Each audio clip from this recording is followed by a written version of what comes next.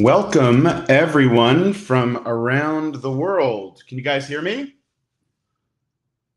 Jump on the chat and yes, Parth, thank you. Yes, Nori, Charles, fantastic. Happy Friday, everybody, wherever you are in the world. We do have people here from all over, so this is very exciting.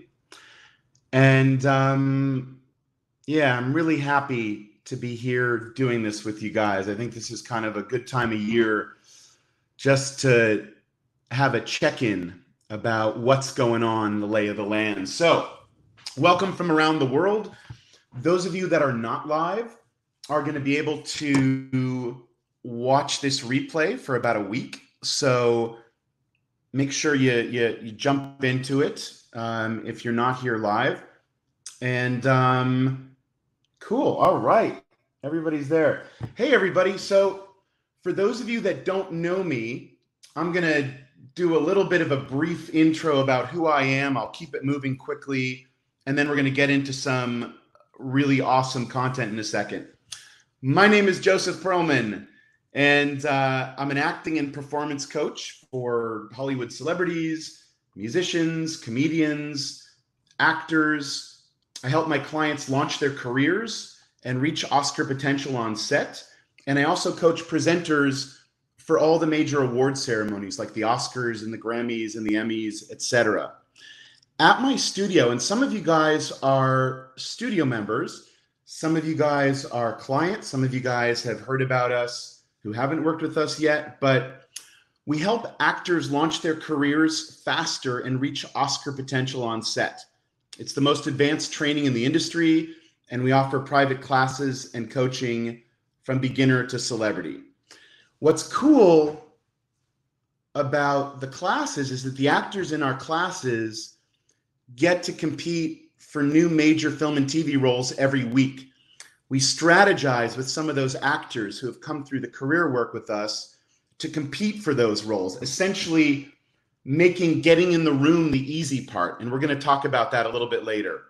We're the only studio that guarantees you get an audition win every time you walk into the room. And a win is obviously you book a role, or you get a callback or a producer session, or somebody, production, casting, falls in love with you.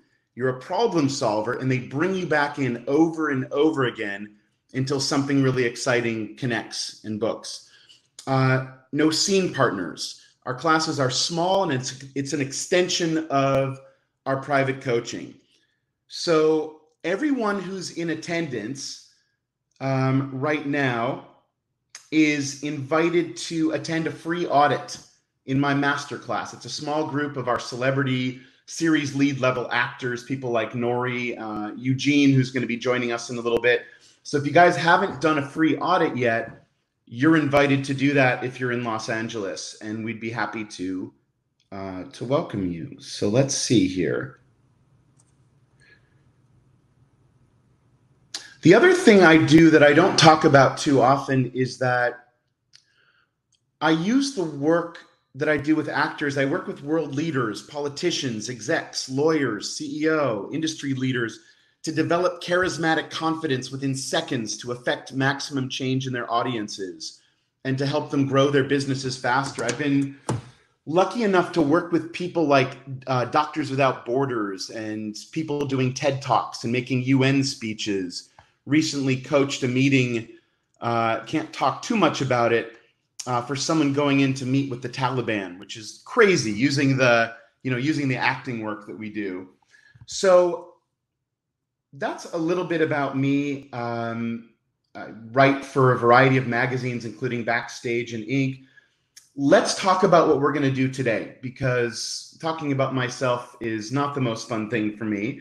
I want to talk about how we can all help each other. So the first thing that happens in any of the classes at the studio is we have what's called an accountability part of class. I call it an accountability session with the actors who are at the studio. I want to hear in this session how you guys are doing, what's new. Is it busy? Is it slow? What's going on in your world. It's an opportunity for, the actors to check in. And sometimes there's some really exciting news. Sometimes something upsetting happened. But I'm going to kind of think about this webinar as a little bit like we're just kind of hanging out, decompressing a little bit as we're pushing into episodic season. So the webinar is going to be divided into two parts.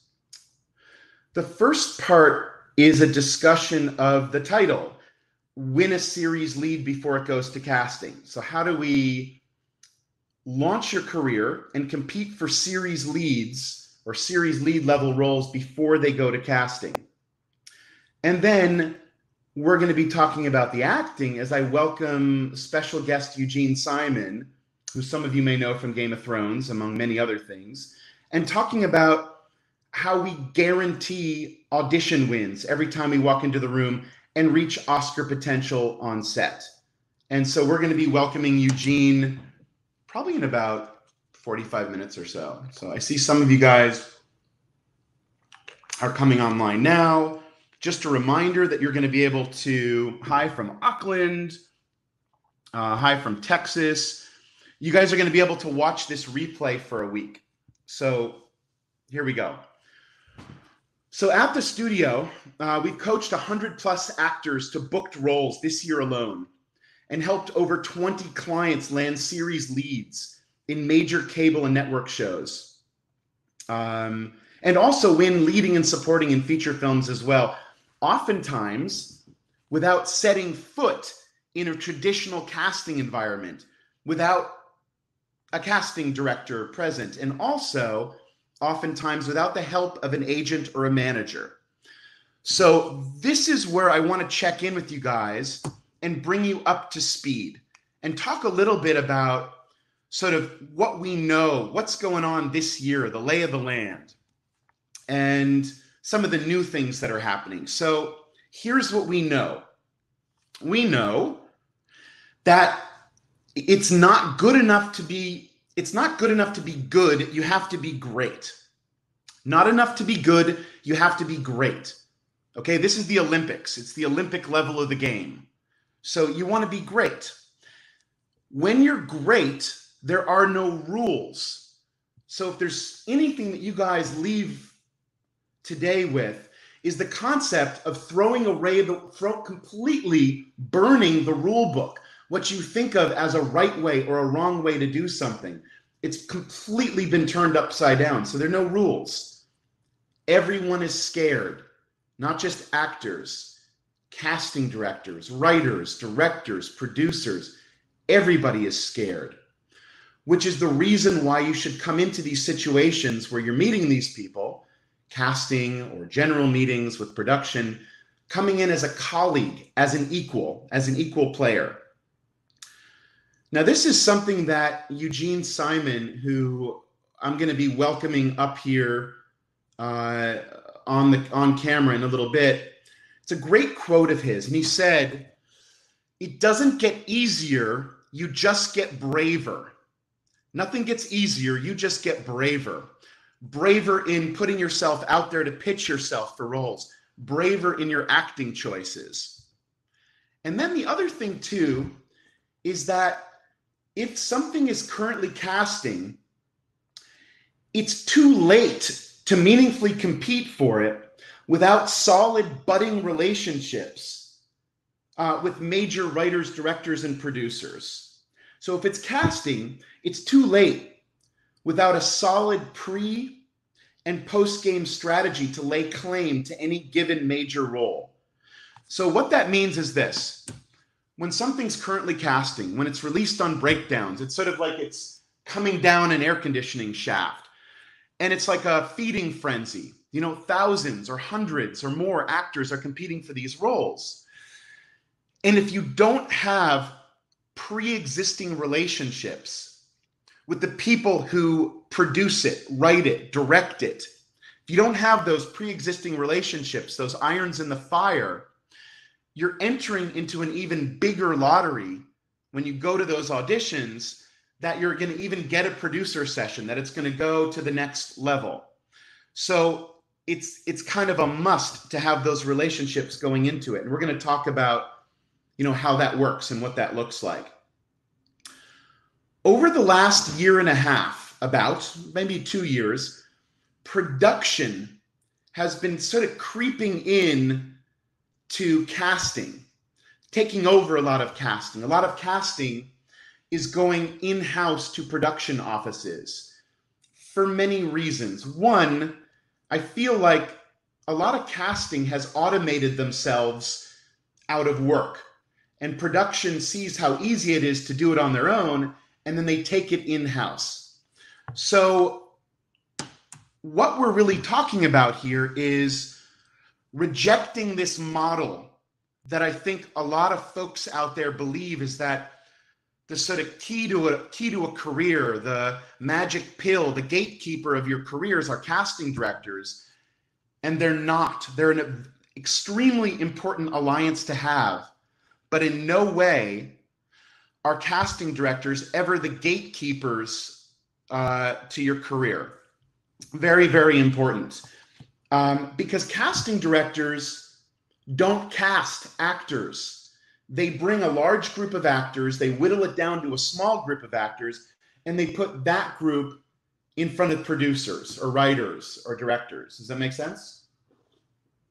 It's kind of funny, doing these webinars, podcasts, because I'm so used to interacting with people on a one-on-one type of thing. So it's going to be fun to have Eugene up here in a second. So there's a lot of information I want to impart because I think it's very important and it's going to help you. So thank you guys for listening and hearing me out here before I start interacting with Eugene. So if it's casting, you guys, it's too late without the solid pre and post game strategy. And over the last, I'd say about 2 years, production has been slowly taking over a lot of casting. That doesn't mean casting directors don't have work. Great casting directors who have phenomenal alliances with production companies still have just as much, if not more, work than they had. But a lot of casting directors have a lot less work. Then something that's really exciting that we talk about with regards to the acting is it's imperative that you let go of outcomes. When you get a role, whatever that role is, a booked role, an audition, you have to completely let go of your idea of who that person is, what you think that character is all about, the outcome. Does that make sense? Letting go of what you think that character is going to be because it's going to prevent you from discovering something amazing. And it's going to be what makes the performance look like everybody else's performance. It's going to be how you play the cliche of that role versus to create making surprising choices with it. So letting go of outcomes. The other part of the audition process that we work with actors on at the studio is perhaps more important than the actual acting. It's something that a lot of people don't know, is that who you are when you walk into the room is oftentimes more important than the actual acting that you ever do in the room. That's not to say the acting isn't important. It's really important. I'm trying not to curse here. I was gonna say it's really fucking important. It's really fucking important. But perhaps even more important is the moment you walk in the room is being prepared to be interviewed as you, who you are as a human being. And it's important not to invest in an acting preparation that suggests that you prepare for the start of your piece in the hall before you walk into that room. You're going to miss the most important part, the interview of you. And there's 3 things that you need to establish when you walk into a room. Like, think of it like any situation, whether it's a job interview or a date or, meeting with a new team. But we're talking about acting here. And it's important that you establish, 1, that you are going to be fun to play with, that you are a fun person to play with. 2, that you are someone that production personally likes. And 3, that there's zero desperation. There's no desperation in the room. You don't want anything from anybody. You're walking into the room as a colleague, as an equal. This is something I recently worked on with a phenomenal actor and masterclasser, Nori, who's here right now. We worked on something like this a couple days ago. So I really want you guys to digest that for a second and think about who you are when you're walking in the room, and how do you establish you're fun to play with, that you're someone that somebody can personally like. And yeah, and that, you know, you're coming in as a colleague. And I think doing that is more about what you don't bring in the room than what you do bring in the room. We don't want to look like we're trying to do something. So that's also something that we help actors to develop at the studio in classes. In addition to working on currently casting auditions or booked roles, we can also work on how to prepare for a meeting, how to get yourself ready to walk into a room, to be compelling within seconds as your personality. So now I want to dive into what the real subject is, the title of this webinar, which is how to win a series lead before it goes to casting. But to do that, I need to take you through a little bit of the story of this career work that I've been doing with actors for many years. Some years ago, I don't know, maybe 8 or 10 years ago, I started noticing this. Yeah, Nori, I'm glad you're telling everybody what that was about. It's pretty awesome. You were signed by a huge agency. I noticed a trend. Why are actors who are at their Olympic level, remember, it's not enough to be good, you have to be great. And why are actors who are approaching their Olympic level of the game, who are great, why are those great actors only going out for like 0 to 6 major roles a year when there's like 50 to 100 roles out there for any given actor in a year? Why are great actors going out for nothing or 0 to 6 roles? And I figured it out. I figured out what was going on. It's because their agents and managers that they were working with didn't know that it was their responsibility to pick up a telephone and pitch their clients for every role that they're right for, okay? And the exciting thing is this is possible to do with or without representation. One of the sort of common actor frustrations is this, and I hear this all the time. Joseph, I have reps, but they're doing nothing for me. Well, that's 99% of agents and managers out there. They're not going to do anything for you, because all they're doing is they're submitting you through breakdowns. It's like the equivalent of throwing a piece of gum on the wall over and over and over again in the hopes that one time it'll stick. And that's ridiculous. The 1% of agents and managers know that it is their job and their responsibility to pick up a telephone and make hundreds of phone calls a week for their clients to pitch them. And these phone calls are not just to casting, it's to producers, it's to writers, it's to directors, it's setting up general meetings with their clients that they go on. So many pitches. On average, with probably maybe one of the highest level management companies, the people that represent Eugene and a bunch of other clients, people I've been working with for many years, describe that it takes up to 20 phone calls to secure a high level audition. Can you imagine how many submissions that would take? Thousands, hundreds. So yeah, and those phone calls help to set those little campfires in various offices, production, writing, casting, so that when you finally do get that audition, you are known by those people who actually create those projects before you go and audition. So the goal is to be familiar to production. You want to become familiar to production. And you may be asking, well, if I don't have a team yet, I don't have agents and managers yet, I don't have any major credits, how could I possibly do this? The good news is that you can. There's a right and a wrong way for actors to do it. It's called value proposition. We're going to talk about it in a little bit. One of my clients, her name is Elena. She didn't have any major credits. This is a couple of years ago. She did some background work in House of Cards. She won a short film competition at a film festival. But we wove a lot of those things together and created a really compelling pitch to pitch herself for a meeting with Wonder Woman director Patty Jenkins. And we got an amazing response to that pitch. So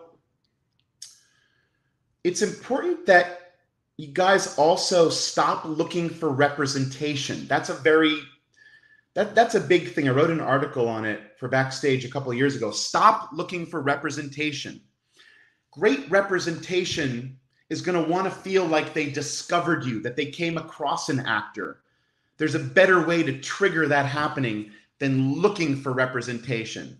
A referral, booking roles on your own before finding great representation. So one of our actors in Masterclass, Hugh Scott, super talented actor that some of you guys know, said a great quote. He said, if you're going to chase them to get signed, then you may be chasing them when you are signed. So if you're going to chase them to get signed, then when you are signed by these reps, you're going to be chasing them the same way that you were chasing them to get signed. All right, here we go.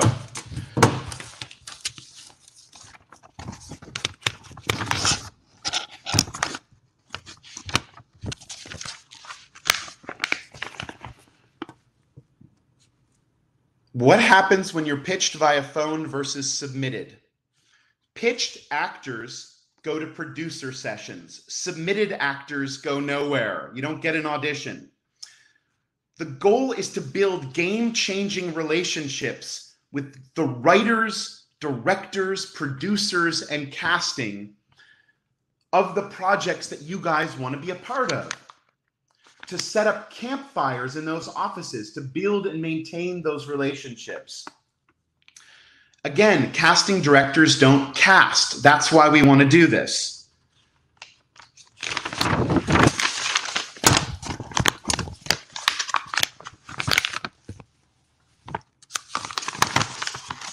When you're pitching on a phone, and that's what this is about, it's a phone pitch. Every actor's pitch is going to be different.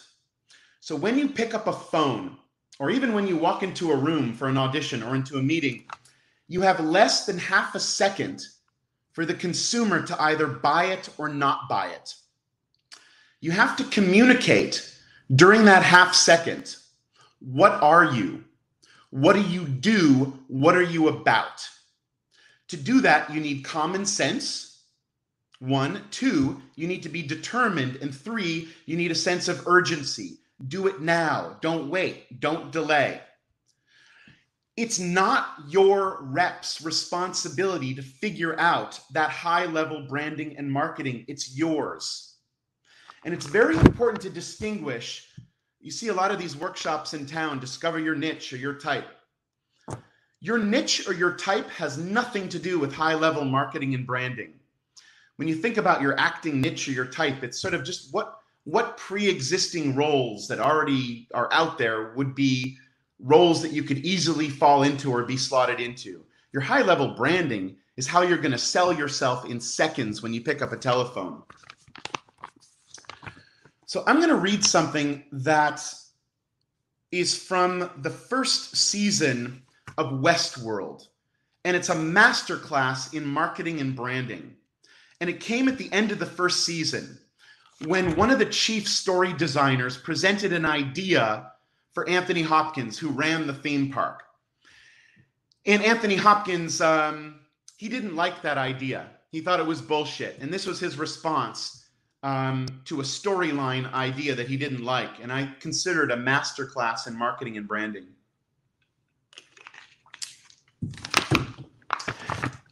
And we're going to substitute the word guests for your audience, casting directors, producers, writers, people in a position to give you work. Anthony Hopkins says, no, I'm not interested in this idea. It's not about giving the guests what you think they want. The guests don't return for the obvious things we do, the garish things. They come back because of the subtleties, the details. They come back because they discover something they imagine no one had ever noticed before, something they fall in love with. They're not looking for a story that tells them who they are. They already know who they are. They're here because they want a glimpse of who they could be. The only thing your story tells me, Mr. Sizemore, is who you are. And I think that quote is amazing. What we're trying to do when pitching ourselves, when essentially selling ourselves, is giving somebody a glimpse of who they could be with us on their team, not telling them a bunch of things that we think is cool about ourselves. So I'm going to read you.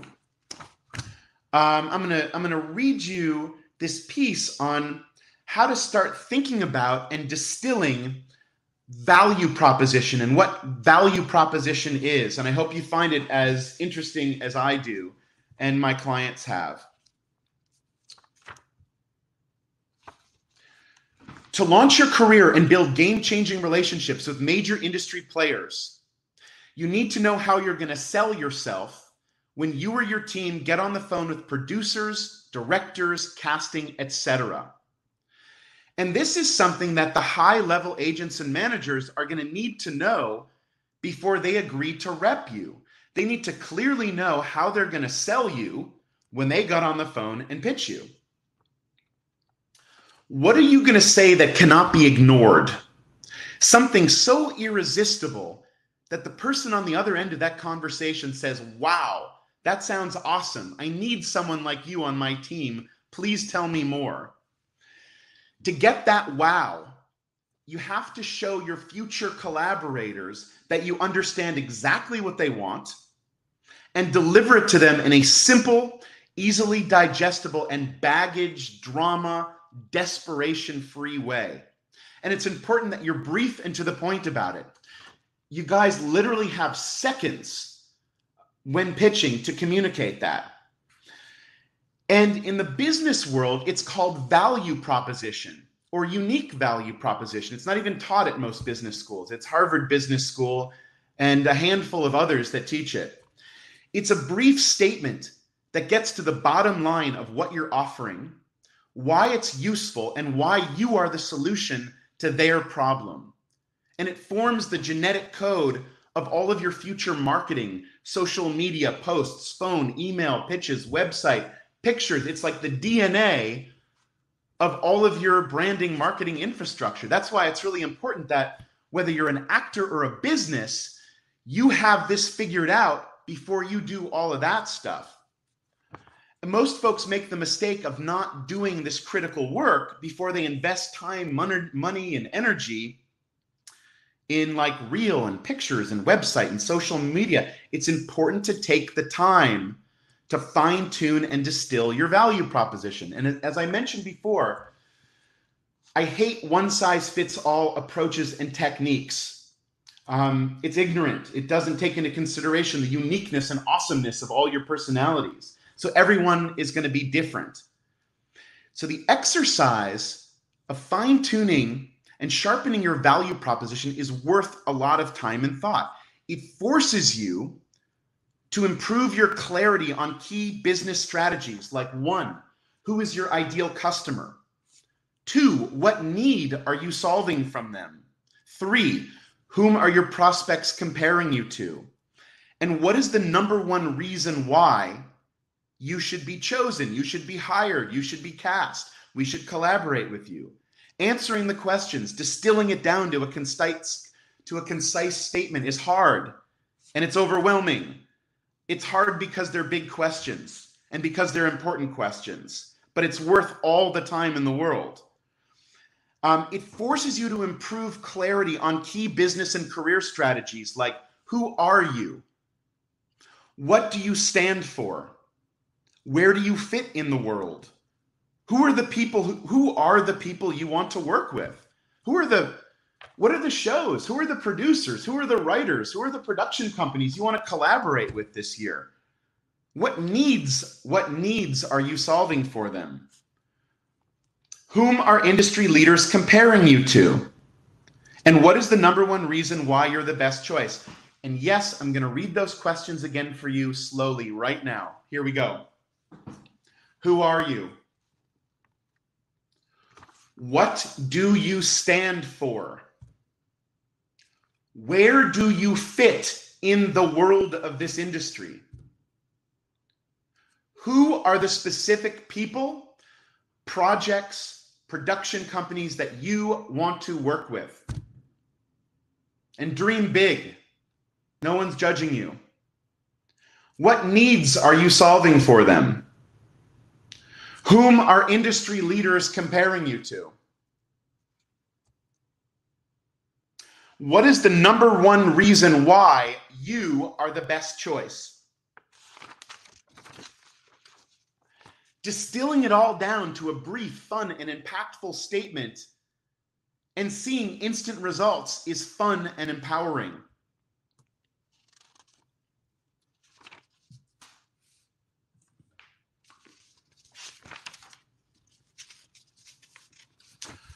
Celebrity actors are in the same boat as you. Again, as Eugene Simon said, we're going to be welcoming in just a little bit. It doesn't get easier, you just get braver. So stop waiting for permission to do this high level in marketing and marketing and branding.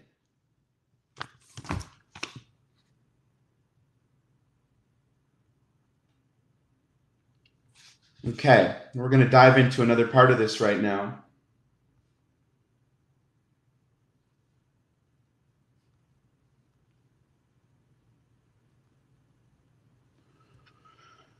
I want to talk a little bit, and we're going to segue into a conversation with Eugene in a little bit. You're very welcome, Nori. It was good to repeat that, and I hope you guys were able to write that down or to, maybe replay it in a little bit. I want to talk about acting and how we're using the work that we do to guarantee a win in the audition room. And yes, I mean guarantee a win. To, as what Eugene has said before, how do you stand out without screaming? That is your job in the audition room, to stand out, not to fit in, not to play it safe, not to back off, not to do what everybody else is going to do. Great actors know what great acting feels like. Great actors know the work was great because they feel it, not because they watch playback for half of their acting class. Playback is useful as a tool, but it can be toxic for certain actors to watch themselves because it may develop a preoccupation with a result. What you're watching on a playback is the end result of a chemistry experiment. I want to empower actors to know when their work was great, not to rely on someone to tell them that it was great. Does that make sense? Playback is useful. It's a tool. It's a spice, but it should not be made a fetish out of. And it's a big misuse of time to spend half an acting class watching it, as it's something that might be toxic for certain actors. Actors like Meryl Streep, Johnny Depp, Reese Witherspoon, Javier Bardem know never to watch themselves because of how harmful it is to them to do that. It may be useful to you, and sometimes it is. If you can get over yourself, if you can get over how you look and watch yourself like an editor would watch yourself, then watching playback can be useful, but only as a tool to see if there's something technically that was going on, but not to know if the acting was good. The number one rule of the audition, I love talking about this.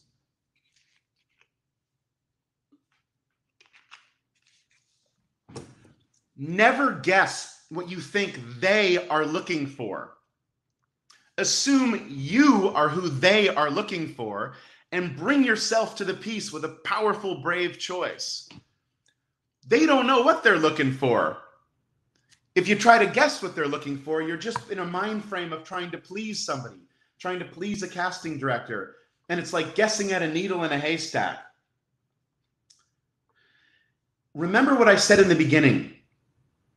We're really creating magic by when you get a role, booked role or an audition, you have to let go of the outcome. You have to let go of what you think the role is. You have to reject what I call the obvious choice, the trap. What is every actor going to do?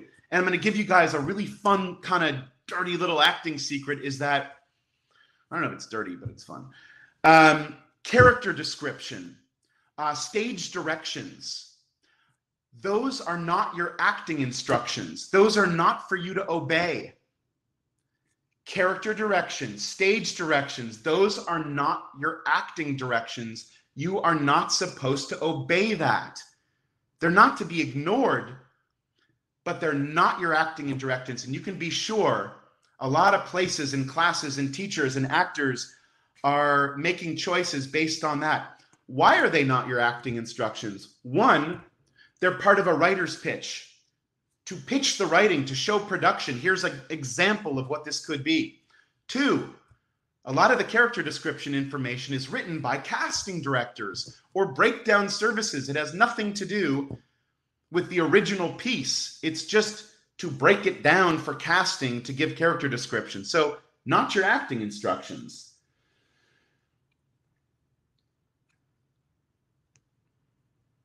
And the other thing about great training is that it always has to be dropped and let go of. Meryl Streep talks about this.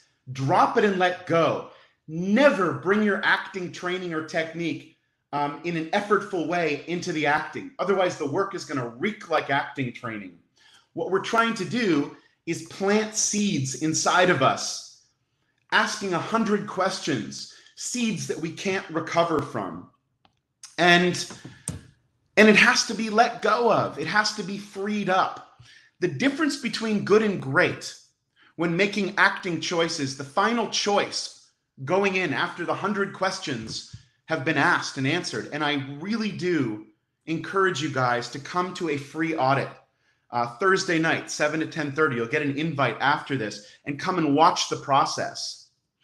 And at the end of it, the difference between good and great, whether you're starring in a Ridley Scott movie or whether you're going into an audition, the difference between good and great is that are you starting your scene, every scene lit up and full instead of empty, cold, having to warm up? Ignited, emotionally ignited. And if you start like that and it can be activated in 1 second in a flash, you don't have to do any more acting. And I call that the hook. And we find that in our work. It's called the hook. We find the hook. It's the thing that gives you instant access to full emotional preparation. Think of it like a body attitude or an emotional opinion that can't be ignored. The hook is the thing that makes it so you don't have to act anymore. It's fantastic.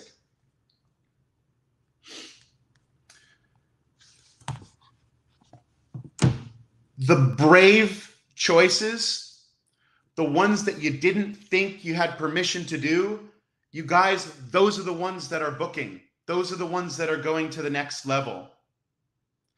Big note we constantly get from production and casting about the acting. I can always bring an actor back. I'll tell you guys, the easiest thing in the world is to get an actor to really talk and really listen. That is the easiest thing in the world. Casting, production says it's so easy to pull an actor back to talking and listening, but it's impossible to pull out a brave, dangerous choice if they didn't know how to do it or they didn't have the bravery to do it at the beginning of the piece. We have an actor at the studio, Annie Chang, phenomenal actor, multiple series leads, also teaches at the studio. Recently booked a series regular, series lead in J.J. Abrams' new pilot. J.J. Abrams personally wrote her an email because he had personally pushed her through to the network when they were on the fence. And J.J. Abrams said to this actor, "Thank you for being the one willing to take a risk. That was the reason we didn't need to see anyone else. Your performance was the only actor that I wanted to show Showtime." And the risk, the real risk that she did was playing a comedy like a drama and making choices that were related to that. And again, you guys, I can't talk you through every little detail I do with an actor. I want to show you. So I want you to come into a class and watch it.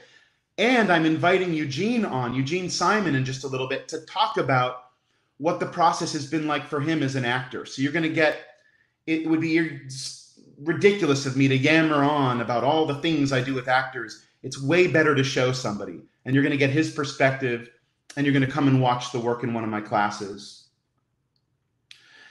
Here's another phenomenal story. Those of you familiar with the show Barry, I believe it's on HBO.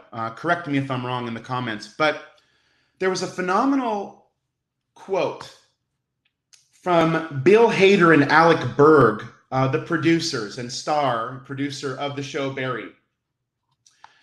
And Berg was talking about hiring Henry Winkler, and I want you to hear this story because it's very important. It sets the stage for what Eugene and I are going to talk about. So they were talking about how Henry Winkler booked the role of the acting teacher in Barry. And if you haven't seen it yet, you have to see it because the show is very funny. So Alec Berg said, when we cast Henry Winkler as Gene in our show, the character as written was much darker, angrier, more narcissistic. He was just too full of himself. As soon as we saw Henry playing that role, it just utterly changed the whole backstory of the character. What Henry did in that room changed the whole backstory of the character for them, because Henry is such a naturally warm and kind person that it was just so much more interesting to see a guy who in acting class is this powerful figure, and then clearly in his life, he doesn't have the same control. And when he leaves the building, he's just a smaller, lost guy. And here's the brilliant thing that he says next. The joy of series television is that thing of you get to cast talented people who put their spin on that and who put their spin on it. And then you watch what they do and you go, oh my God, that's not what we had intended at all. It's better. And now we're going to write back to them, and they're going to take that and put their spin on it. It's like this great tennis match, he says, where you know if you're listening to each other, you go back and forth and keep elevating the material. And I just think that's beautiful. There's a great quote from Deanna Vreeland, former editor of Vogue. And I want to share that with you guys.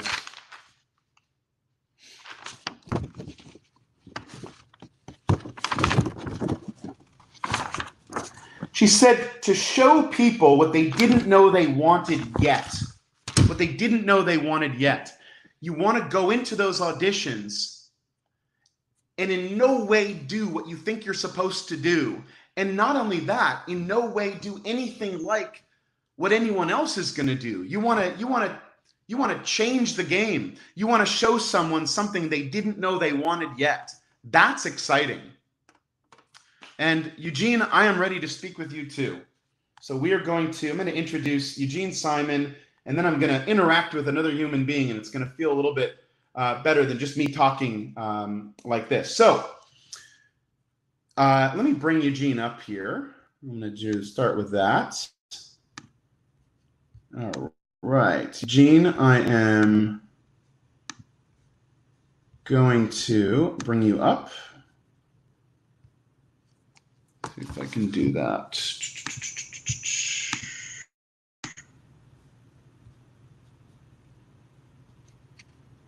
All right, I'm inviting Eugene onto the screen with me. Eugene, hoping you're ready to be invited onto the screen with me. I am indeed. Eugene Simon, are you there? I am. Lovely to see you, Joseph. It's a pleasure. I cannot hear you yet, Eugene, but maybe, let's see. Is there a... I turn my mic off.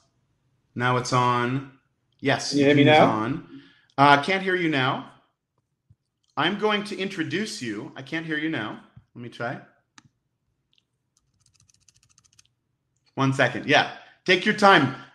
Check your mic, and I'm going to introduce you so folks who don't know you know who you are. But Let's see here. Can you hear me now? Dun, dun, dun, dun, dun. I think maybe one thing, Eugene, is to can you guys hear Eugene? Because I can't hear Eugene yet. How about now? Is that better? How weird. Let me send you away and then bring you back. Let's try that. Okay. All right. The joys and horrors of technology. Okay, here we go.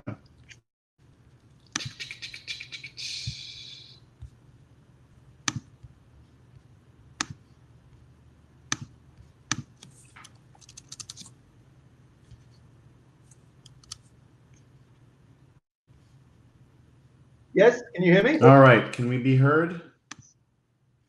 No, I still can't hear you. Such a bummer. Okay. I'm going to read some bio stuff. And it's so interesting is that you guys can hear, but I cannot hear. Isn't that wild? That's very strange. 1 second, let me try. Let's see. Change camera and mic. Okay, here we go. Can you hear me now? How about now? Is that better at all? Can you hear me now?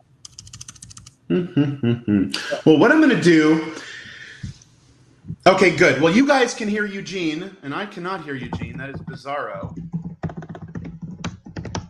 Let's see if I can put my headphones on, and we'll see if we can try to make this work. Eugene, thank you for being here. Of course. And let me go get my iPad. By the way, hello everyone. It's nice to see you. We'll be with you in just a second. I'm just gonna go and grab my iPad. If you can let Joseph know, that would be great.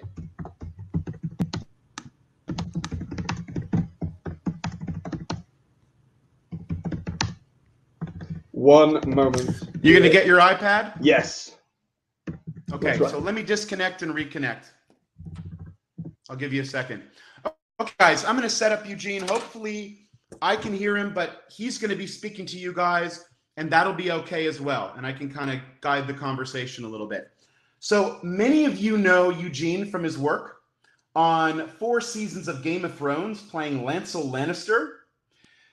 Eugene also recently played Albert Einstein's son, Edward Einstein, in the National Geographic scripted anthology series Genius. Jeffrey Rush played Einstein. Eugene also, he played Jeffrey Rush's son, Einstein's son in Genius. Eugene also starred as Sean in The Lodgers, in the feature The Lodgers. Eugene also starred as Ben Like in the feature Kill Ben Like, for which he recently won Best Actor at the Fantaspoa Film Festival, among many other things Eugene has done. And we're going to try to get him back up and running here very shortly. Fantastic. Eugene, I can hear you. Yeah? Yay! What's up? It was, you guys. It was a Chrome compatibility. I had to use Chrome, so we're here. There we go. Thank you guys for your patience. Dude, it's so nice to be here. It's really, really wonderful to be talking to you. And hello, everyone. Thanks for your patience. Good. I'm glad we're on. Yay, Chrome! Woohoo! All right. Thank you, Chris, for troubleshooting.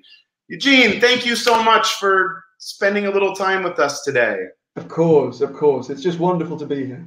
It's great to have you here. And good. We didn't lose too much time. So I guess, I don't know how much of the conversation that you were privy to, but I kind of would like to, told people, some people may recognize you. Talked a little bit about some of the roles that you were doing.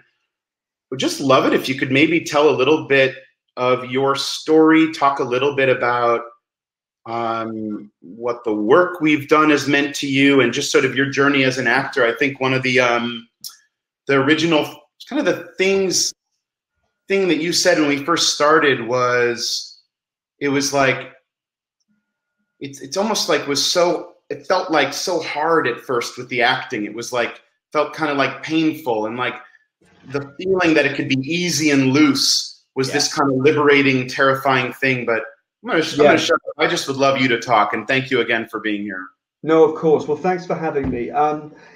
You know, I remember when we had those kind of conversations, and I remember one of the biggest things about being an actor, which it's one of those things that can be so elusive, but it's almost, again, one of those things that is so with us all the time. It's like the idea of being present when we're having a really, really tough time in life.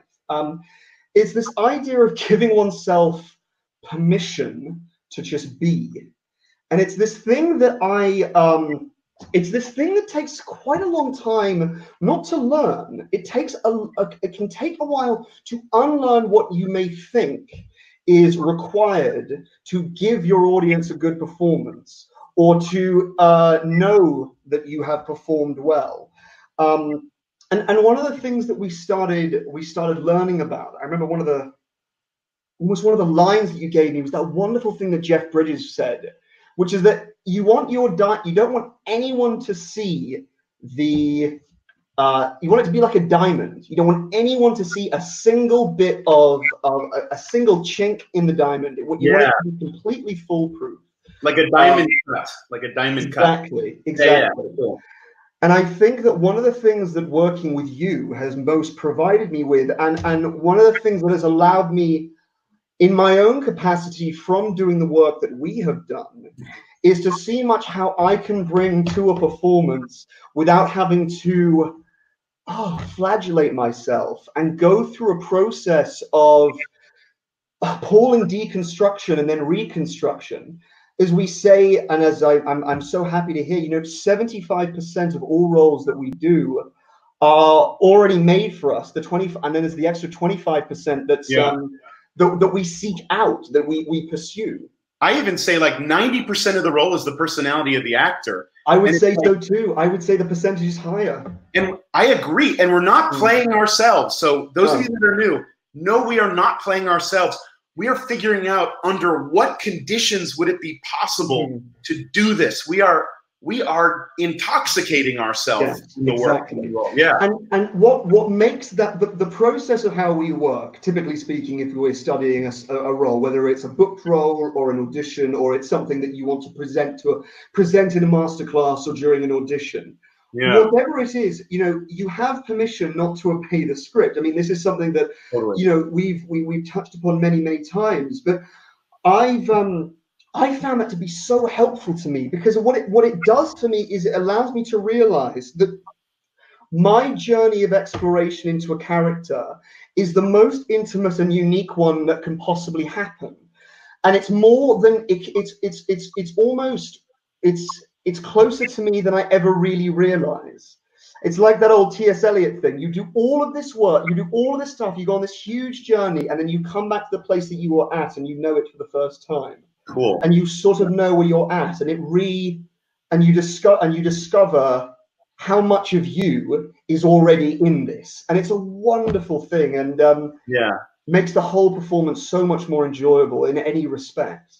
But it can really be freaky. Like, it can be kind of like, you have to trust that what if your best acting felt as easy and loose as if you were playing yourself? Would you trust that it was interesting? It's this existential factor, you know? But this is the thing, and I'm just even talking to you now, you can tell that I want to get up and start doing this stuff. But it's great though. It's so contagious. That's the wonderful thing about it, is that when you do that kind of work, what you realize is that what you have in the moment, some ideas that you have in the moment, honestly, guys, this is gold that I've learned. Ideas that you have in the moment can be the most vital offering that you can possibly make to the project that you're working on. You can bring something that, as you mentioned, Joseph, that Anthony Hopkins said, something that people... Not that people want to see, there's something they know they already are, but something they can imagine they could be. And I was working on a job recently, and I remember that this whole scene that I was doing was about a young man who comes and he's been taken away from his mother and he's been experimented on. And I remember doing it and thinking to myself, okay, well, there's an option to say, like, oh God, what's the trap here? Oh God, I want my mother, where's, like, I'm tremoring, I'm afraid. But then there's this other choice that just says to me, oh wow, I'm on my own now. If there's there's this opposite side to it. There's this other sexy choice that no one tells you about. There's the sexy choice that no one tells you about. And that, guys, is what the gold of what you can learn in Joseph's class, without question. But you need to remember that you can find something in your deepest, most extraordinary childishness, childlike place that can make it a genius bit of work. And that's just a miracle to understand from working together and from working with other actors. It's glorious. Hey, speaking of genius, this is a quote from Einstein. I think you'll like this. I don't know if we were working together a couple days ago or last week. He said, no problem can be solved from the same level of consciousness that created it. I love it. Yes. You have to be willing to learn how the puzzle pieces go together, to put them all together, the glasses on part, to do the craft, all that.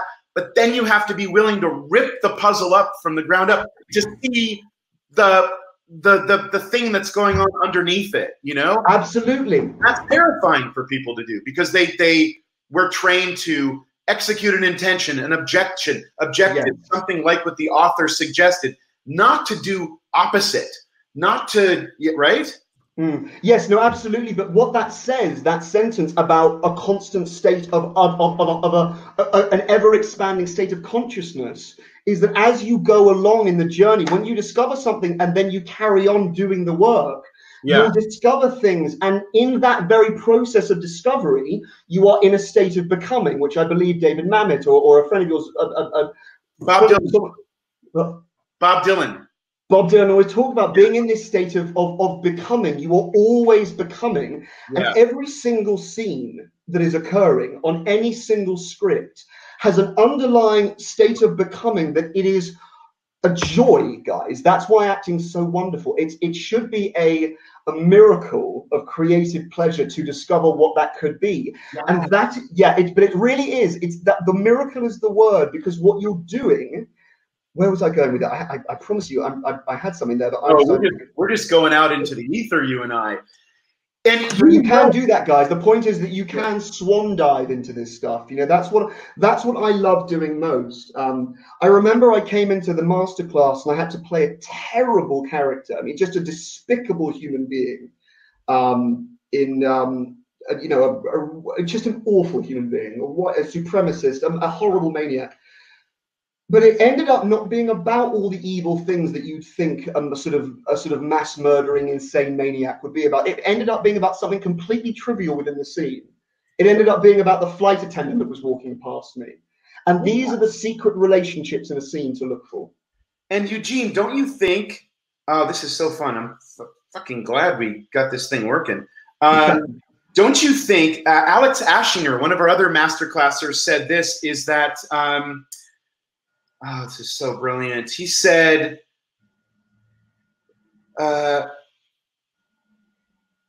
people don't see your choice. He said, oh, stop trying to control what people see.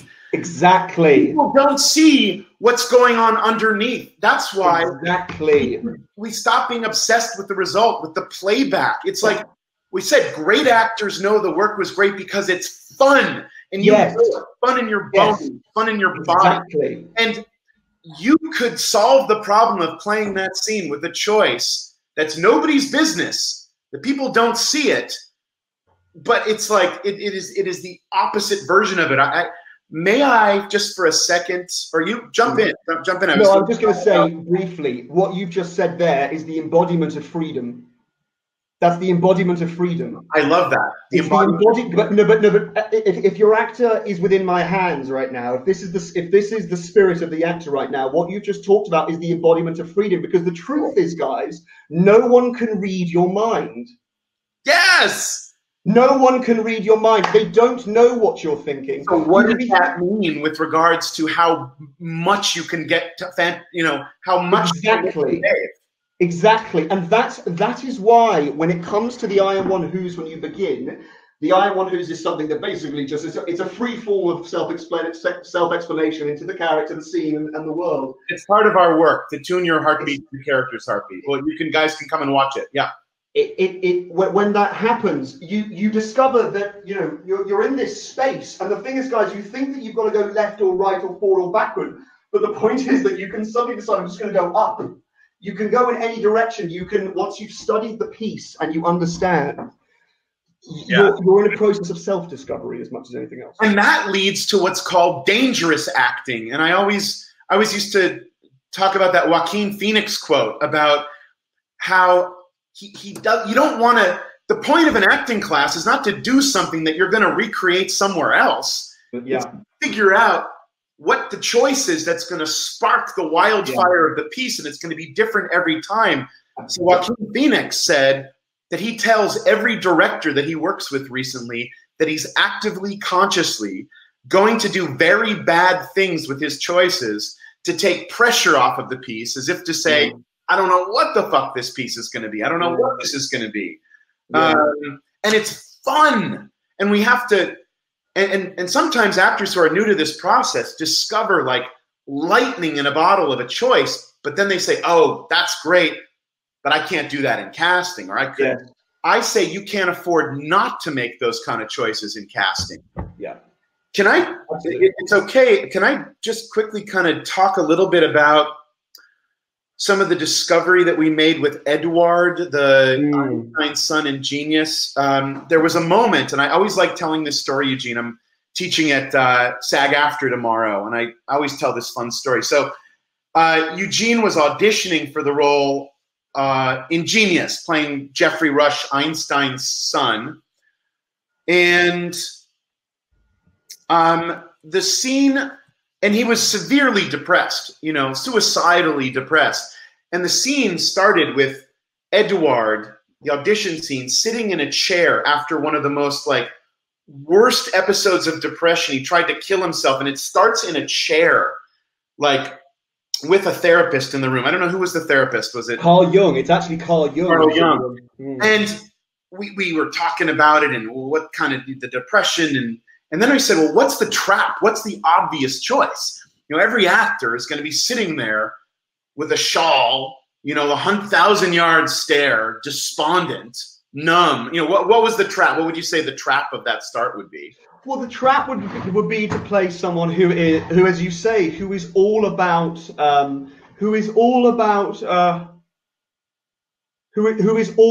shock and horror, who is all about. Well, I'm not trying to be dismissive here, but it is all about who is all depressed. Yes. Solely interested in the idea of depression, which, if you think about it, guys, is an archetype in itself. Yes. Because we are all different when we are in stages of depression. You know, it's you know. And he had just been cold pressure hosed. That's the other thing we failed to mention. Yes. And then we started talking about this, and I was asking you, hey, hold on a second. You were cold pressure hosed after trying to kill yourself. Let me ask you something perverse. Did it work? And the moment you said it, the moment you said it, I was just like, yeah. And then you said, yeah. And then you said, I kind of feel, I said, how do you feel? And you said, liberated. Yeah. And there was good. Good, right? Yeah, it feels good. And it feels like I'm back in control now. I mean, right now, guys, I can feel it. It feels good. And it feels like I'm right back in control. And I've got Carl Jung behind me. Yeah. But I'm the one who is in the control here. I'm not the one I'm not that. I'm in control here. And I honestly, that was the most enjoyable day of filming possibly I've ever done. I just loved it. And what happened there, Lizzie, I can just see Lizzie's asking a question. This links back in is I see Lizzie's what we found there, answer, which can be different in different scenes, but we found the secret relationship in the scene. It's not necessarily a relationship to someone or something, but it's almost like it's a dirty secret that's under the bed, but it's also the best thing about the entire moment. What's under the sheets? Exactly. Yeah. Exactly. Under the yeah, exactly. And that's really, really a pleasure, because what then happens, guys, is that you stop acting because you're now in the pursuit of your own fun and euphoria. And maybe many actors ask themselves, how on earth how does Robert De Niro do it? I don't understand. How do they do it? How do they do it? No acting whatsoever. It's all No been acting. before and it's let go. Exactly. And then what happens is you cease to be acting and you become, as I put it rather badly, but you become a happening. You're just a happening. Oh, I love how you describe that happening. Yeah. You become a happening. It becomes a noun. You're no longer doing anything, guys. You are a thing. You're a happening. And that is joyous. Now, may I just say, one of the things I think is so important is a lot of people don't really understand kind of actors that do that, except the ones who end up, shall we say, being incredibly well known. I mean, for one, you watch Daniel Day-Lewis and you, wow, how and wow. But when he does it, you think to yourself that he's having an experience that constantly, every time someone says action, it's not even really about the action. He's in a state of becoming. Because because just before Steven Spielberg says action, someone could drop the boom and hit you in the head by accident, or the stage might rickety slightly, and you might fall to the side. But the point is that it's not like, oh, that happened, I now have to reset. Right, it's not that. Your mind, like when you go to the shops and like when I'm talking to you all right now, is still just happening and processing, and whatever take happens from then becomes one of the many various ways that you can present the scene, and it becomes good. It's real. And you've earned the right now to not have to do anything because you're filled. I'll sometimes call it filled nothing. So yes, your best acting after you start acting, you're not doing anything. It's blank canvas. You don't know I don't know what you're going to do. You don't know what I'm going to do, but I am starting lit up. Yeah. Flames filled up on something instead of nothing. Yeah. I like the way you described that happening. Now, scene study, it's the same thing. I think some classes make a fetish again out of like scene study. It's all scene study. The way we do it in class is that you shouldn't be working on a piece in the bubble of an acting class. When you work on a piece in class, it's very important that you state the context. So sure. In the bubble of a class. So I'll ask the actors, what are you working on? How do you want to work on it? A scene study piece. There's like 15 different ways of auditioning. So I want to do it as a pre-read, a video audition, a callback, a table read, which is still an audition in a way. So it's very important that you state it. This is what we're talking about is the same work. And again, there's 99 questions and everyone's going to be a little different. It's the same work we're going to do if you book the lead in a Ridley Scott movie, which one of our clients did, versus, you know, do a co-star, guest star audition for a single camera sitcom. It's all the same work. You want to, in an audition, show a production team what they're going to get on set, and then that's scene study. So we're just getting real about some things here. Sure. Yeah, and then, how do you know it's right? We get this a lot with the auditors in class, because sometimes we'll find like 12 great choices that work, or 5. The right choice is the one that is the most fun for you, never the one you think someone else is going to like, all that. So, yeah, I think, if there's like one thing that you kind of like hold dear, when you're working on a piece, Eugene, like, what do you think is one of the most sort of valuable tools that you have in your arsenal? Well, I mean, after doing the work for such a long time, one of the things that I most connect with is the idea of maybe doing. I don't think doing nothing is really the sentence here. I like the idea. Maybe it's too much of an oversimplification, because actors can take this the wrong way, and ego can play it. And ego is the enemy of art. It really is. Just as self is the enemy of spirit. The ego is not what we're here for. But I think that you have to start a process of believing that you know best. You know what's best, and you're willing to go down the rabbit hole. One of the things I love is sort of letting go of the outcome in a way. Is letting go of the outcome, but the thing that actors always feel is they go into this kind of danger zone. But the point is that what I will encourage everyone listening to this to do, if you are with Joseph or if you're rehearsing in your own sense, is just try to go into the danger zone, guys, because for a little bit, it's just something a little giggly, some playroom acting, because what will happen is that you'll discover something that you can connect with and enjoy, and you need it as an actor, because we all know how many pressures there are. You need to think, we all think we've got to impress the casting director. We make it about external things. But really, it's part of us liberating ourselves. It's liberating ourselves so that when you go into the room, you, as Lizzie, as Mara, as Marcus, as Nori, as William, as Roxanne, as Michael, when you go into the room, you don't really have much of a massive transition between what the character's got to do when you start recording and the personality that's going to charm them.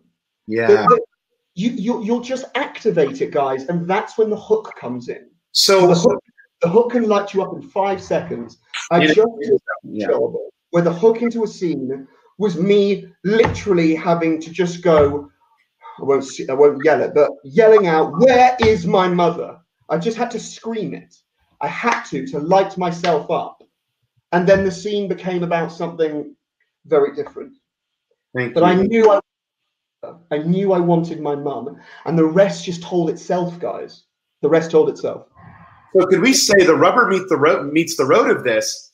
After doing some of the craft work that we do, that to be responsible, as we're sort of like exploring the character, bringing it up through us, is let go of what's going on the page. Don't expect everything in the page to mean something to you, and don't force it to mean something. I want to know who you are outside of the scene. I want to talk about yourself. Get off the script for a second. You got to be willing to embrace a certain sort of element of chaos. In order to bring something, another dimension into it. So stop talking about the piece. That's really huge. Yes, absolutely. Absolutely. Yeah. There is one other thing to that, which is very important to highlight, which is when you begin the process of looking at a piece of work, whether it's a particular scene or a large script, or whatever it is, when you have the lines in front of you, I know this to be true for myself. The way you learn the lines best is not by learning the words. It's not words that resonate with us. It's meaning that resonates with us.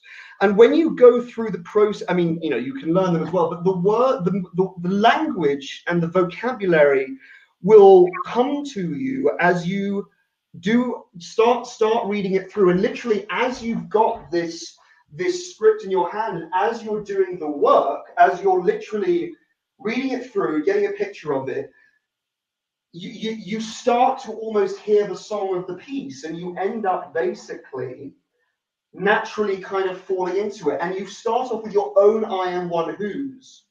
If you have a short, especially if you've got a short piece, you've got something that's 2 or 3 pages.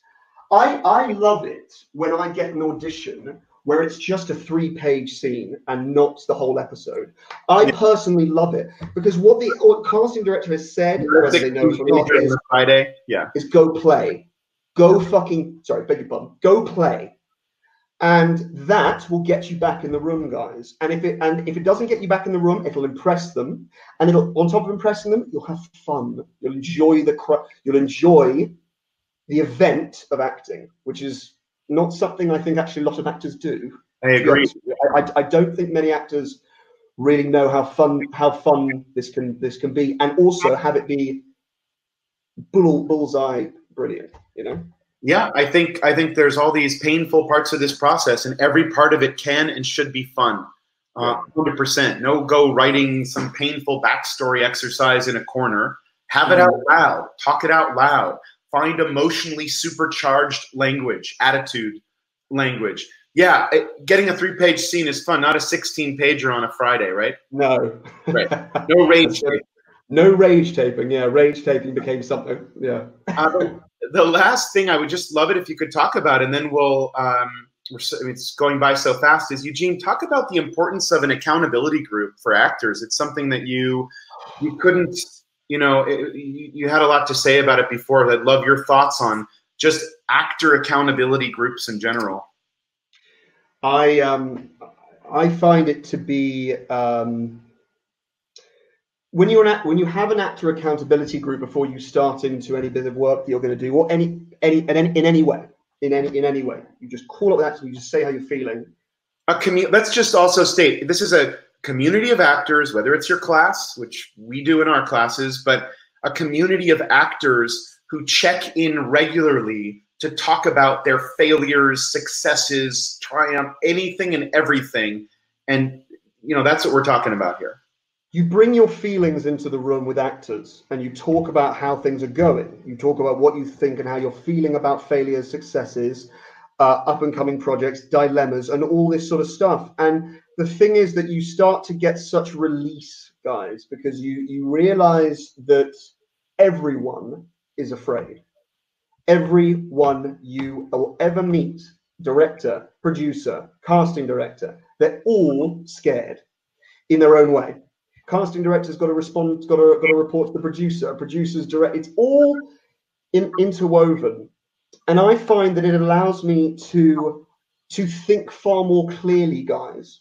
You can't do this on your own. Don't do it on your own. It's not worth it, guys. It's not lovely enough. It's having a community of actors reminds you, teaches you, trains you to work with other actors and know how they're feeling, but also for you to treat the craft of acting as not something that has to be, you don't have to suffer unnecessarily, guys. You don't have to be resentful. You don't have to be aching and biting and angry and upset and anxious. You don't need that. Yeah. It can be talked about and overcome, and your wisdom will grow. So have an accountability group, guys. Send out a message on WhatsApp or Slack to people and just say, hey, friends, I want to set this up because I want us to talk about how we're doing, how we're feeling. And like a good take that a director sees, a good friend that an actor finds, a good colleague that an actor really finds. It's magic. So keep that, guys. It helps so much. And I think that also translates to the first time you get up and present a scene, whether it's in your class, on set, or in an audition, should never be the first time you read it with another person. Yeah. Like, we're, yes, experiencing technological issues earlier, but like, how easy is it to get onto, you know, FaceTime, Facebook chat, Skype, Zoom, and like just take 5 minutes or 10 minutes to like work through something with another person? That's also, you know, part of the actor. I have hate in the way you and I are currently talking right now multiple times with friends in LA. It's a joy. It really is, and it's a blessing of technology. Steve was talking about the time difference. I know. Steve, yeah. God damn it, Eugene. Eugene, thank you so much for, like, you know, sharing with us today and taking some time to do this and being patient with the Chrome, Safari. God Almighty, thank you so much for. No, of course, and thank you to you, Joseph, for continuing to do this work and for continuing to teach people the philosophies of acting, because there are deep philosophies here. It's so no, I really believe that. I really believe it. I don't think the book has yet been written on the philosophies that can undercurrent acting and that are really undercurrents to acting that are so joyous. So thank you for that, and thank you for your friendship, and thank you to everyone who's currently listening to this. I hope to meet you sometime. So sweet. Thank you. Yeah, thank you, Eugene. Have a beautiful rest of your day. Is it like evening there now? It looks still. It is. It's 9:30. I'm going to go watch Stranger Things. Enjoy. Can't wait to work with you soon. And thank you very much. All right. Thank you, guys. God bless. Take care, everybody. Take care, Eugene. Bye-bye. You guys, Eugene, thank you very much again for that. Destiny, thank you for thanking Eugene. I want to be available right now just for some minutes, not too long, because we sort of have a limit to this conversation on Crowdcast right now. But I'd like to see, do you guys have any questions? If you can put them in the chat. If you have some questions, I'm going to take a stab at some of your questions just for, you know, maybe 5 to 10 minutes. So throw them at. I can't tell you, there is so much to talk about.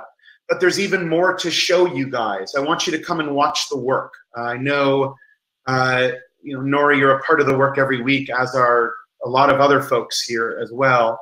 But if you're not, come and watch. It's free. Come and see what we're doing, because we can only talk about so many things. Let's see.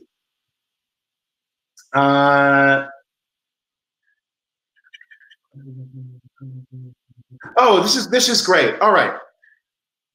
So Contact information for folks can be gotten anywhere. IMDb Pro, Google. It's very important to, like, you are not directly reaching out to these people. There's proper channels. We're connecting to people through their reps, through their agents, through their production companies, executive producer assistants. I encourage you, those of you that have questions about what are you saying, I have an interview for free. It's a online webinar on the website. If you need, it should be under Launch Your Career program. It's the full program I do one-on-one with actors, but it's a free video, and I'm talking with Lara Pezza, who's an actor I've been working with for almost 10 years. She's booked about 18 major roles in the last year with no reps, and she's talking about what that pitching is. I encourage you guys to watch it. It's free on the website. If you can't find it, send an email to Chris, our wonderful studio manager at ASST@josephpearlman.com, and he'll send you to where that video is, because it goes into, it's sort of an extension of what we're talking about today. It's going to give you even more content. Let's see. Best advice for contacting writers, producers without representation. There's a show I want to be in, but I'm not sure what the best method is. Okay, so where do we start? Let's see, what's the best way to get the contact information? Great, many different sources. It's all gettable. So where do you start? You ask yourself, what are the production companies? Who are the writers and directors and producers I want to work with? Let's pick a show like Stranger Things, okay? There's going to be many executive producers, a couple writers. You're looking for the showrunners, the creators, the co-creators, the person that writes, directs, and produces it, okay? There might be a couple of those executive producers or creators. Each one of those people has an office in the production office with an assistant. Each one of those people has an agent and or a manager. There are multiple calls for each person that's connected to a production company. So when I mentioned to you that one of the great reps that I work with makes hundreds of calls a week, and it takes 20 phone calls to secure a high-level audition, these are phone calls to the executive producers, the writers, the showrunners, the directors. So you pick a show, whatever that show is, or a film, or a production company. Let's say they produced a movie that you like and you want to be in their next project. You're trying to target the people, the executive producers, the creators, the showrunners, and you're trying to target the right people. You're not trying to go after them directly. You're, like I said, reaching out to their agents, to their managers, to their assistants. But you need to know what you're going to say, and that's why I encourage you guys to watch that video I did with Laura, or come into a free audit, or take the Launch Your Career program, because this isn't a one-size-fits-all conversation. What Nori's going to say is different than what Charles is going to say, is different than what Brad is going to say. Everybody's is different. But Laura talks about the fact that you have seconds to communicate who you are as a human being and your value to them, your core value. And we go deep into it. And everyone's is going to be quite different. Okay, here we go. So do you have to move to LA or New York before you start making those calls? Nope. You can do this from anywhere in the world. You can do it from here. You can do it from Boston, from Dubai, from London. It doesn't matter where you are, as long as you are at your Olympic best as an actor. It's very easy to make these phone calls. It's 30 to 60 seconds for these phone calls. But you have to be great. You have to be great, because when you get these opportunities for meetings or for an audition, you need to be at your Olympic best. And the other thing about these phone calls is you don't want anything. The phone call is like you're calling as a colleague to a colleague. It's like, I don't want anything from you. I am calling as a colleague, introducing myself to you to collaborate for a future project. That's kind of the gist of the call. Everyone's, like I said, is different. It's not about you wanting someone. No one wants to be on the phone or in a room with someone that wants something from another person. Anybody can take Launch Your Career program, but you're going to be empowered to sort of know how to build those relationships and pitch yourself, but you shouldn't take action until you're ready to deliver on your best acting. So like I said, there's like a whole video. It's probably about an hour long. It is a dialogue with me and a client about the process of pitching and calling. It is free on the website under Launch Your Career Program, and Chris can point you to that. How much of yourself do you bring into the room without compromising the character? Well, that's a good question. When you're acting, you're acting. You're not playing yourself when you're acting. But when you walk in the room, the idea of compromising the character is, don't worry about it. That's not a real thing. You need to bring in who you are as a person, because people need to see who they're going to be working with for 6 to 8 years or a year. Does that make sense? So it's like, yeah, no, I wouldn't worry about that at all. I think if someone doesn't get a sense of who you are when you walk in the room, that's a big problem. So I would just say, don't worry about that. It's kind of a non-thing. Let me also talk a little bit about the sort of rubber meets the road of this. When you're building relationships with executive producers or writers or directors or casting directors through the appropriate channels, we're building those relationships not because we want something in the immediate. We're setting up a campfire in those offices to be known to those people. And every 2 to 3 months, you're going to check in with those people and get information. You're getting information about where they're at in the process. Are they gearing up for a new production? Are you gearing up for a new season of Stranger Things? And as you get more and more familiar with those people in the production office, through the reps, you're going to be able to ask for advanced copies of scripts. That's what we're doing in a lot of the classes. The actors are getting access to advanced copies of scripts where they're able to choose the pieces that they feel best suited to, put it on tape, and send it directly to production miles before it ever gets to a casting office. So kind of like, that's the long game of what we're trying to do. And then when something is currently casting, you're able to actually pick up the phone and pitch yourself to casting on the support of a relationship with the people who've hired the casting director to do the, to cast the project. It's a whole other level of playing the game. Let's see. I teach. The work is one-on-one. I do the Launch Your Career work via video session. I also do it in person. It's exactly what I teach. We come up with maybe 20 different versions of phone dialogue, multiple emails for every possible situation. Are there any business development managers for handling this work of pitching with all these executives? I know agents and managers are supposed to do this kind of work, but they have too much going on with so many actors. So can we hire any business development manager? Good question. Whose job every day is to meet these executives. I would say this person is going to be either a publicist, which can get very expensive, but is going to be a really high qualified, great agent or manager.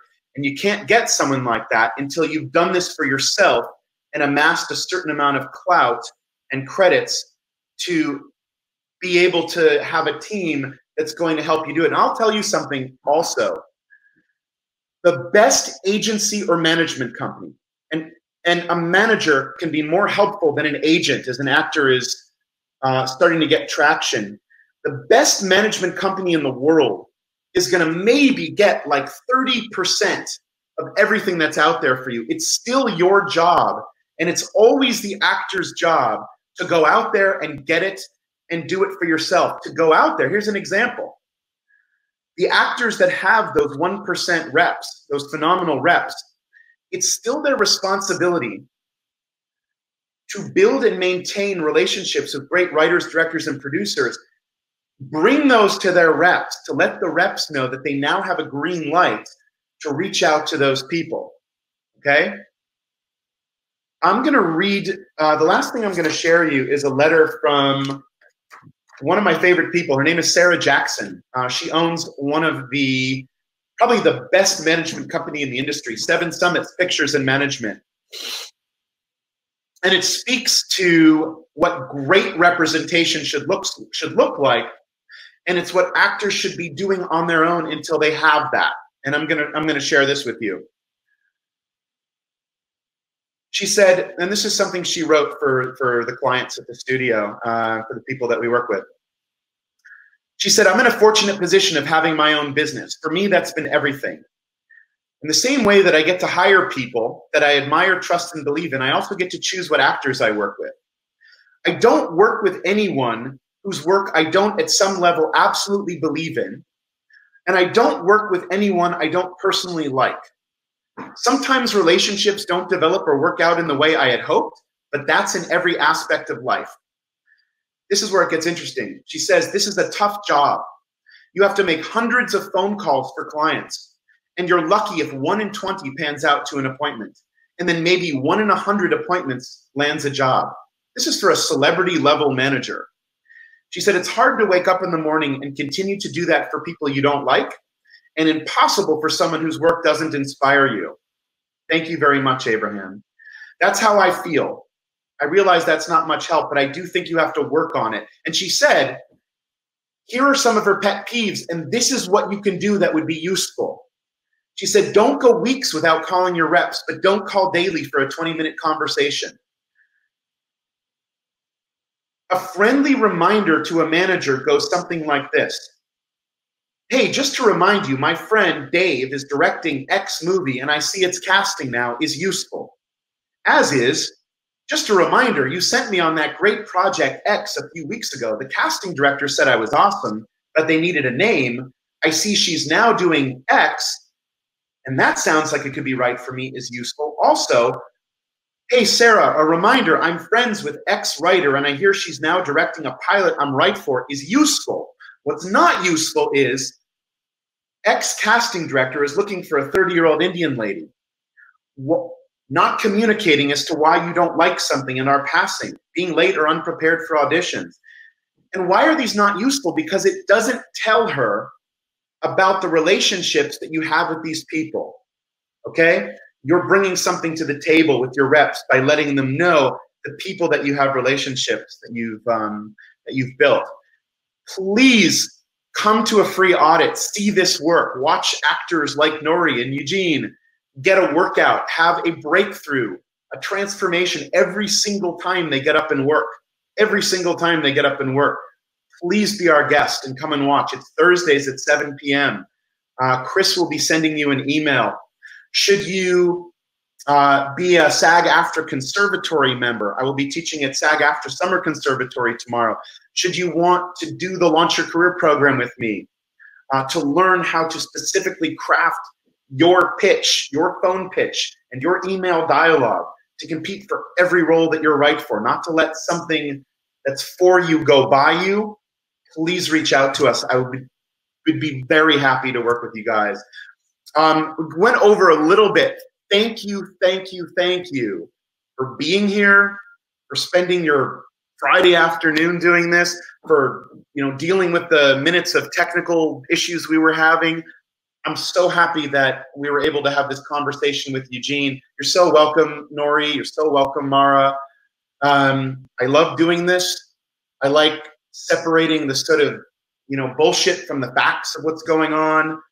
It's never about me. It's about you guys getting to your Olympic best and finding your own path, whether it's the career work, whether it's the acting. There's never a one-size-fits-all approach to this work, either career or acting. It's irresponsible. Rosalie, I look forward to learning more about you and to working with you as well. Roxanne, thank you guys so very much. Have a beautiful, blessed weekend.